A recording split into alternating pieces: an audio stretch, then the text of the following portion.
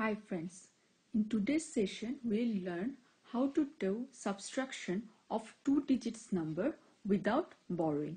It will be helpful for the students who are having problem with the borrowing method. So first we'll take a random two digit number like 35. Now we will subtract it from another two digit number like 26.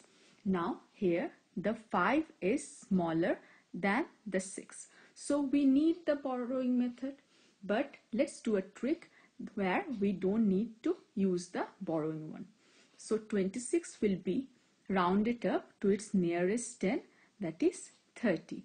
So we can simply subtract this 35 from 30 and our answer is 5.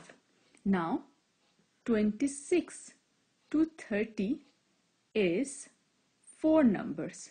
So we have subtracted 4 more numbers. So simply we will add this 4 with our 5 and we get our final answer, that is 9. Easy. Let's take another example. Now we will subtract 92 and 47.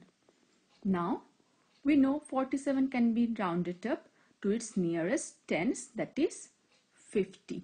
Now 92 will be subtracted from 50 and the answer is simple, 42.